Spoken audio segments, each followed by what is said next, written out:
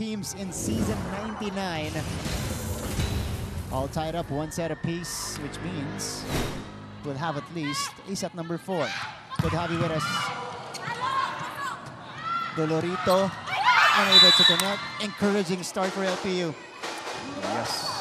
Miscommunication on the side of the San Beda Lady Red Spikers. Pero makita natin yung kumpiyansa sa palo. Nandun pa rin. Ito si Venice Puzon. Again, big challenge for her. As early as the first game. That's a hard serve. Yeah. Oh! Nobody home on the other side. Miscommunication between Molina and her spikers. So Venice Puzon, I think that will count as an ace. It will. For Puzon. Puzon, another hard serve. Castillo denied. Now it's LPU's blocking, making its presence felt. Mapansin natin all starts sa mahirap resibin na service nitong Lyceum. Doon sila kumukuha ng momentum. Ganito yung nangyari nung first set kanina. Ang hardong serve nila, nahihirapan mag-isip itong San Beda, nakakakuha sila ng kill blocks. Oh, Bachar, inaanguluhan. But you cannot approach it that way. Yes, kailangan with conviction. Yeah. 4-0 start for LPU. Coach Ed, probably the quickest timeout of the match so far. Pakinggan natin siya. Hindi ka pwedeng taas ng taas. Bumato ka ng normal na bato. Hindi pwedeng bahala na spiker. Kaya mo mag-adjust spiker mamaya. Bahala na. Hindi po pwedeng gano'n. Hindi naman natin iniisayo yan. Pag alanganin ka, pwede ka naman mag-drop ball kahit sa back. Iniisayo mo naman yun .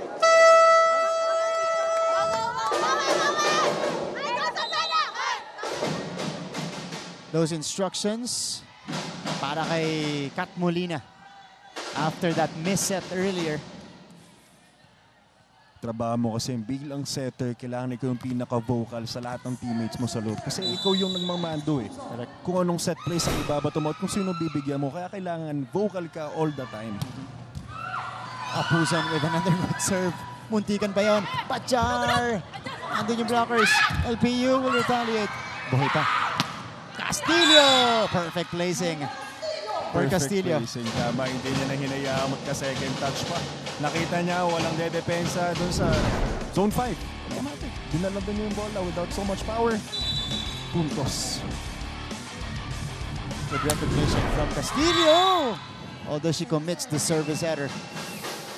LPU with a 4-point lead.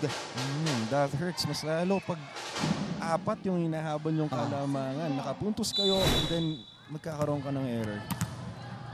This is Jonna Dolorito, 7 points today. But she's been up and down in terms of her attempts. Underhand setup. Habakon. Andun si Dolorito sa likod. Doguna! Puts it through. Kung kanina mga puso na mamayagpag itong blockers ng San Beda Lady Red Spikers, binabasag na. May Doguna. Kitang-kita natin lakas ng braso. Andun yung blockers. Ang ganda ng timing pero it's too powerful for them. Yep. Joan Doguna rather. One of the most powerful tsaka pinakamataas. Isa sa mga pinakamataas. Pagdating sa porsentuhan. I heard that. Angel Habakon. Nakita natin doon, ginawa rin nila yung ginagawa ng Lyceum sa kanila. It was a low, fast set. Yeah. Kaya na-late ang blockers ng Lyceum. Good job para sa San Beda Lady Red Spikers. Narinig yun, naramdaman ka. Ang lutong ng atake nito ni Habakon. Only the second point though for San Beda here in the third. Puzon over to Tulang. Too deep on the side. Molina will set up Bachar. Andun si Lopez sa likod. Doguna! Molina keeps it up. Habakon. Andun pa rin si Lopez. Great floor defense by Jaika Lopez. And an attack error on Dolorito. Medyo nag-hesitant si Dolorito doon kung i-off-speed ba niya or the drop ball niya. Yun tuloy. Not over. I was supposed to be a back row attack. Pero ang ganda ng floor defense, both teams. Yeah. 3-6. Ooh, service ace for Erin Navarro. Now the lead is down sa 2 points na lang. Just like that. San Beda with the easy retaliation here in set 3. Ang bilis nun. Sunod-sunod para sa San Beda. It was 4-0, 5-1. Now it's 6-4. Doguna stops the bleeding. Who you gonna call? Yeah. When you need a stop, of course. There's no one else but Doguna. Joan Doguna, easily one of the best scorers of the league, even with a double block right in front of her. She knew what she was gonna do. Service error on Osada. Man, they didn't need that. Ito si Bachar. Better pick up here. Oh, Jaja tulang. Kanya hinihintay natin kanina pa. We know she's capable of that. Nakita natin for the past few seasons, tulang, kabisado niya na yan. Alam niya na yung gagawin niya. That was a sharp angle and a powerful spike. All right, let's go to this technical timeout. On the other side, Julia Ong.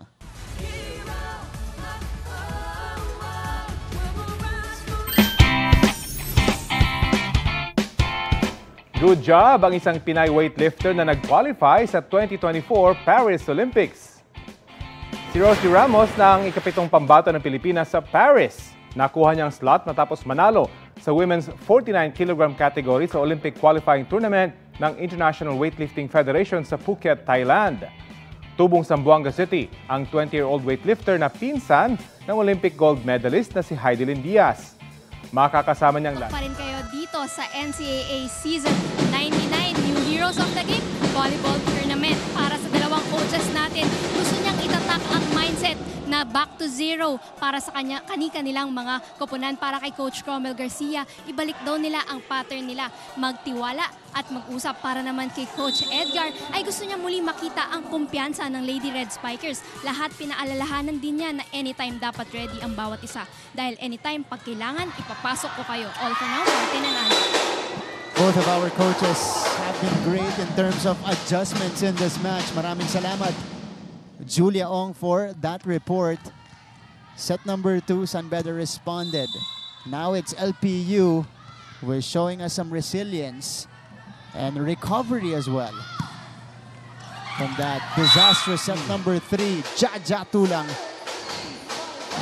Again, it all starts with a good service para sa Lyceum Lady Pirates. Makikita natin, ito rin yung trend kanina nangyari nung first set kapag nasisimulan nila sa mabibigat na service at nakikita lang nahihirapan sa reception itong San Beda Lady Red Spikers. Doon sila nagkakaroon ng confidence. Yeah. Molina over to Habakon. Sobra. Too strong for Angel, but there was a check ball. There was a check. Line daw eh. Touches the line. Ah, line. Oo, line daw. Okay, sakto. So, Angel gets the hit. LPU, si Venice, kinakausap itong si first referee, Rene Gonzalez. Puzon, choosing the back row. Molina, 1-2. Naabangan siya doon. So, San Beda gets the point. Trims the lead down to 3. Nabitin si Venice Puzon doon. Ang ganda sana nung coverage eh. Ang ganda rin sa nung anticipation. Yeah. Alam ko nung saan nila alagay eh. Pero serving is Angel Habakon. How about that jump serve? Pio scores! Been a while. The queen of tips back at it again. You like her connection with Venice Puzon.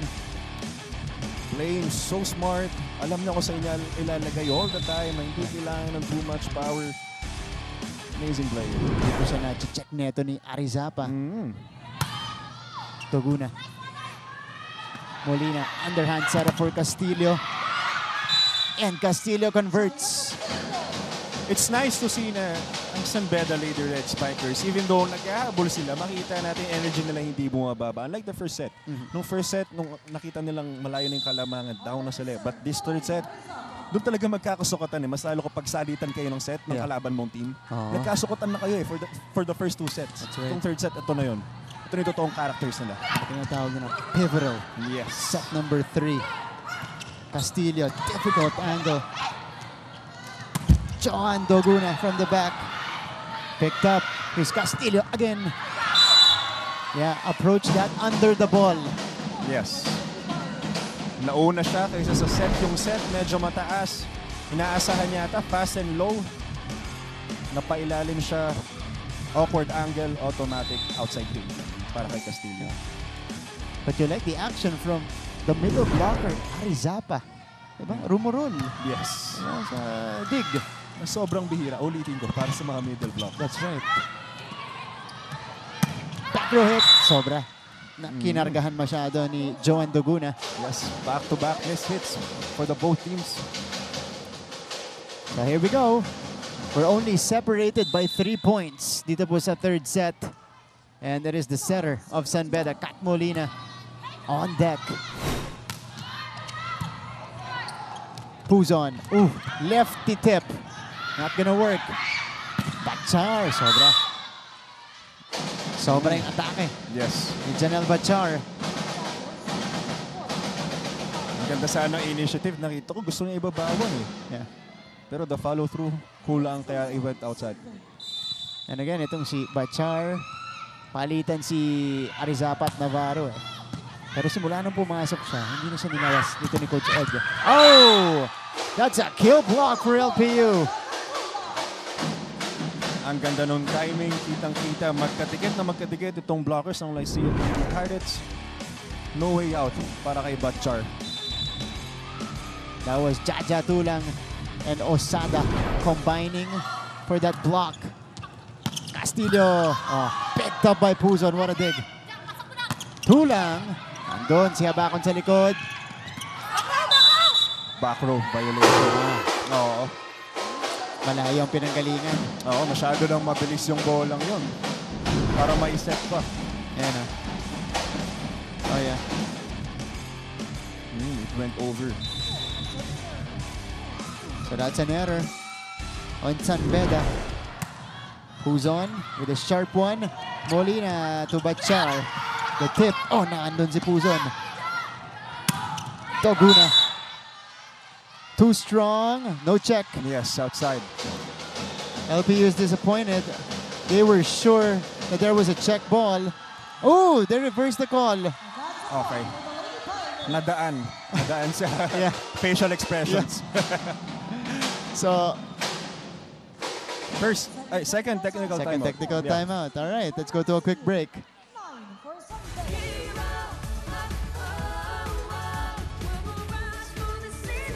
Good job sa kanyang pagbabalik sa Olympic stage si Pinay weightlifter Elrin Ando. Matapos po yan ang matagumpay niyang performance sa Women's 59-kilogram event ng 2024 IWF World Cup sa Phuket, Thailand. Nakabuhat siya ng total na 228 kilograms at nakakuha pa ng ika-7 pwesto. Naungusa ng 25-year-old Pinay weightlifter ang kapwa-atleta at Tokyo Olympics gold medalist na si Heidelin Diaz sa parehong kategorya. Nakabuhat si Diaz ng total na 222 kilograms. Si Ando ang ikatlong Pinoy weightlifter na nag-qualify sa Paris Olympics. Sa kabuuan, 9 na ang pambato natin sa Olympics na magsisimula sa... Some of the fans inside San Andres Sports Complex watching on a beautiful Tuesday afternoon.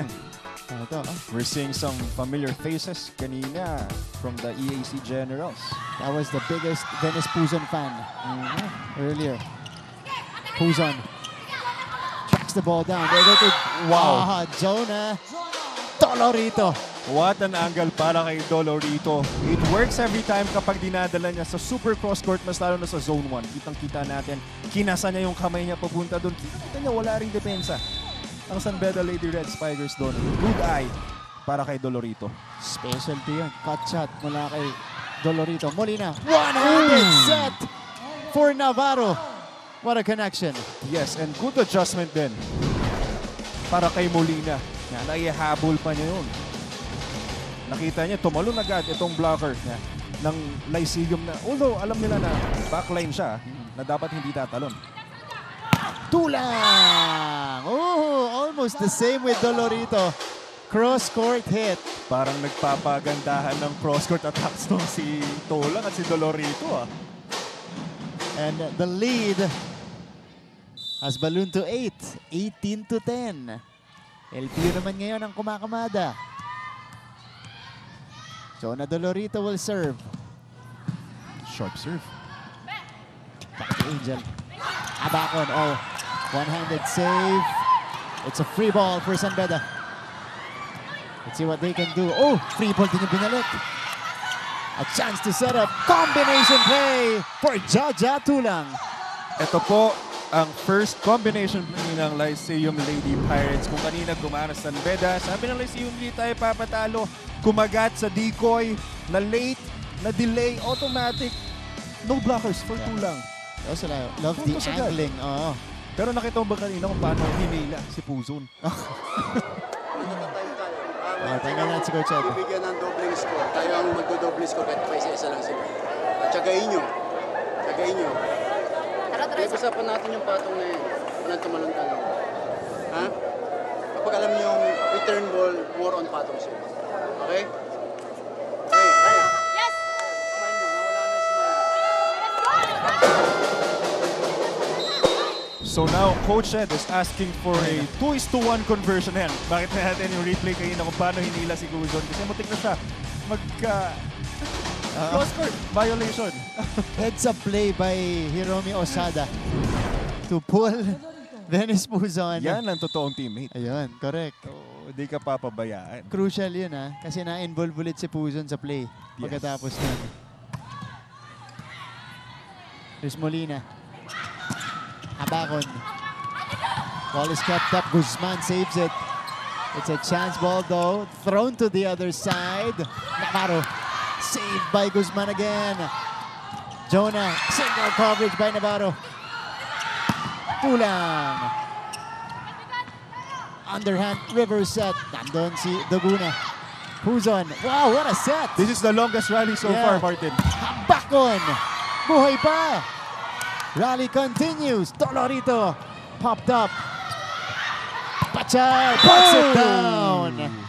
Bachar, the lefty, ended that long rally. Both teams excelling sa kanilang full defense at net defense. Ang daming block rebounds, ang daming good digs at excellent digs tayo nakita. But then again, Bachar with that long arms, capitalizing over her blockers.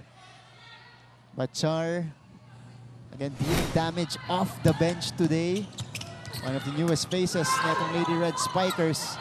Parang walang... Ooh! Wow! Woo! Angel Abacon detonates. Look at that swag, Martin. Look at this. She wanted this. Abacon, baon na baon. And you can tell from the reaction right after, she is fired up. She flew, Martin, Yeah. for a brief second. That's right. Again, it shows us her potential.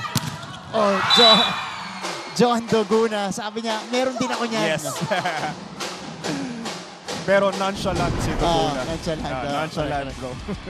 Parang ano lang siya, usual day. Yes, a usual day. Kasi alam naman natin na grabe yung score itong si Doguna. Nice serve by Osada. Molina, one-handed set. Abacon, oh, picked up by Osada. Play continues. Molina, over to Abacon again. Abacon, down the line. It's outside. Yeah. Yep.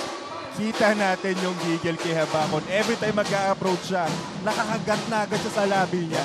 Yep. Andun na yung killer instinct nung bata Yeah. na alam natin nanggigigil ngayon sa kanyang first game ever dito sa NCAA. Kumangat yung kumpiyansa niya. Good sa atake kanina. Oh, a service ace unleashed by Dolorito. Oh no, by Osada. Hiromi Osada. First-year player. Transferee from FEU. One of the 4 transferees mula sa FEU na nasa LPU na. Dolorito. Highlight natin, Martin, itong Lyceum meron ng 11 aces. Yeah. For this game. Nakarami yan. Oh, the push works for Bachar. Bachar kanina going for that power spike. Now going for that smart tip behind the blockers of Lyceum Lady Pirates. Utak maglaro itong si Bachar. Kanina pa niya ginagawa yan actually. Kanina first set nakita ko pa na siya drop. Tapos pag dito ng side lahat pinapalo niya. This time, minix up niya. Pinagsama niya ang palo at drop ball. Kung kailan kakargahan. Oh, San Beda with a rejection. 2 straight for the Lady Red Spikers. I believe that is Arizapa's 3rd kill block for this game. Ang ganda ng timing. Towering eh. Nasaraduhan niya. Lopez. Difficult pass. Oh! Toguna connects. Hindi pwedeng single blocker kay Tuguna. Mas lalo na ang power hit niya or power spike niya ay ang cross-court angle. Hindi pwedeng libero lang ang depensa. Kailangan lagi dalawa ang blockers at automatic kailangan block rebound. Love the adjustment from Puzon there. Lapit sa net eh. Still, she was able to execute the 2-hand set for Duguna. No wonder. Back-to-back best setter. Tulang sends it straight to the net. Breather for San Beda. They have Klein Abraham back on the court. So si Bachar, upo muna. But quality minutes off the bench for Bachar, Janelle Bachar. So Angel Habacon, I'm entertained by her antics, especially with the jump serve. Quick attack for Hart Dio. The queen of tips. Back na rin again. Doing smart plays time to time. Hindi kailangan ng power. Pinapakita niya, sige, sa inyo na yung malakas na palo. Sa akin na tong wit and smart plays. Dinap lang sa gitna kasi alam niyang walang depensa eh. It is set point for LPU. Castillo denied. Balik ang bola sa LPU. Tolorito scores the final point of set number 3. And LPU recovers in this match. They are now ahead again, 2-1 as we go to set number 4.